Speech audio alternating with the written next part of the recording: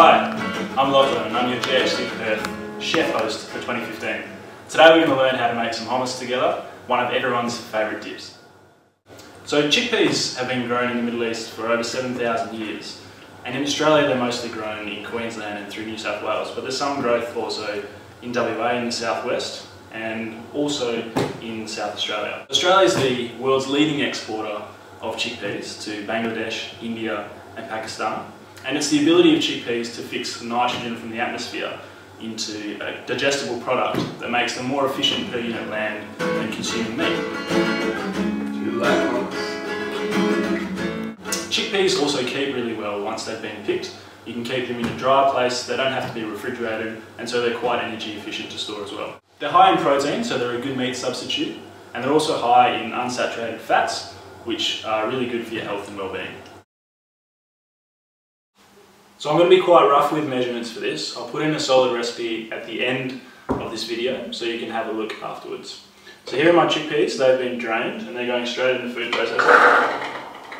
As you can see, lid goes on, and we just want these ones to be quite coarsely pulsed. So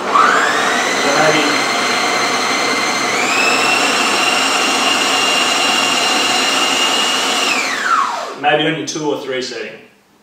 So next we have some fresh olive oil from Pemberton, which is where our lovely guitar player comes from. We'll put a bit of that straight into the food processor with the chickpeas, and a few teaspoons of tahini, which is sesame seed paste. Okay, so I've just blended that together. Now what we're going to do is add some lemon juice. So take your lemon, apply a good knife, this will cut in half easily. And you're just squeezing that straight into the food processor, making sure you're not getting any pips in there while you do that.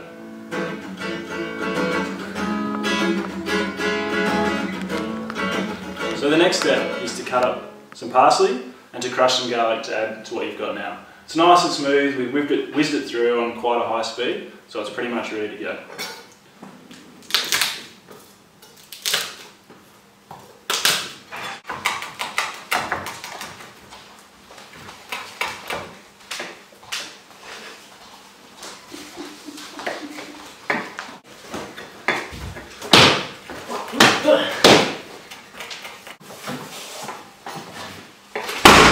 And the finishing touch is some salt, some pepper and some paprika.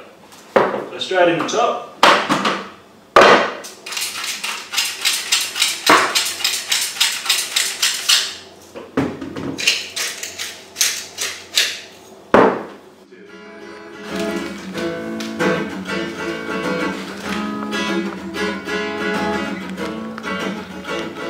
So the most important thing here really is that when you put your finger straight in the hummus, the tastes really match up.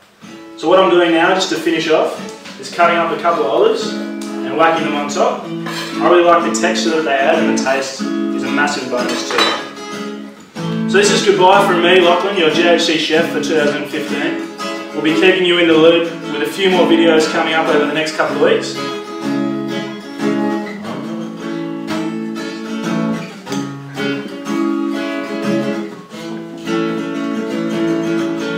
How's that for taste? Hummus.